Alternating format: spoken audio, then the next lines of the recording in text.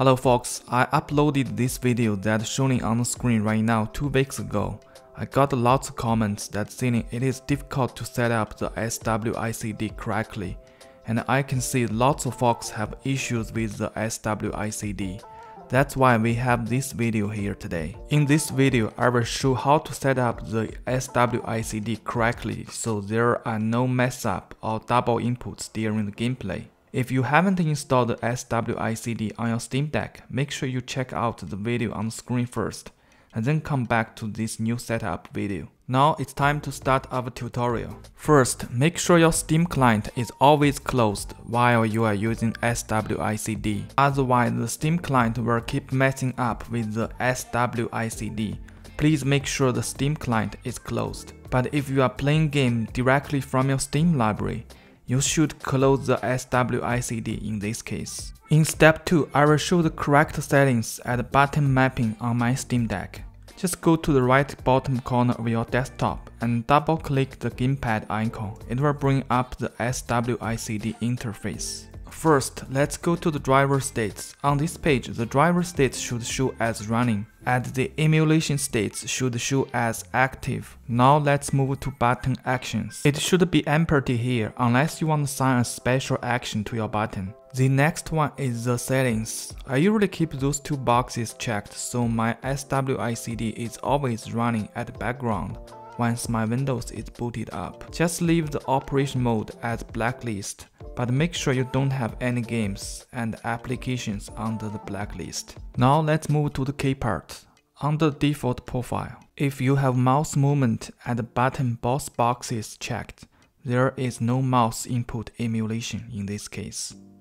If you leave those 2 boxes unchecked, the touchpad and L1, L2 trigger buttons will emulate as mouse input. I would highly recommend to have them both checked to avoid the mess up during the gameplay, unless the games that you are playing require mouse input. Under the button mapping, please make sure your setup is exactly matched with mine. I will just slowly show my button mapping under each tab. Make sure yours are matched with my setup.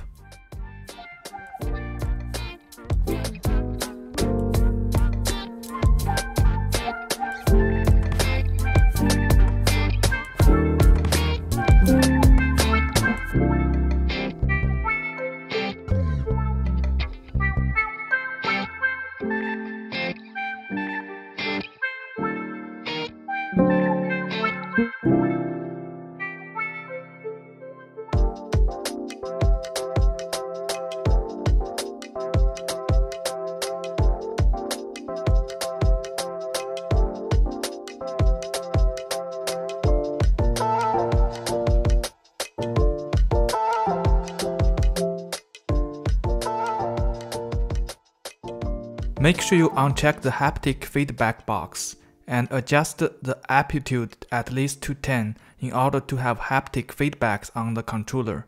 Now you can close the SWICD and just remember to click save before you close it. Then I will run couple games and test the settings.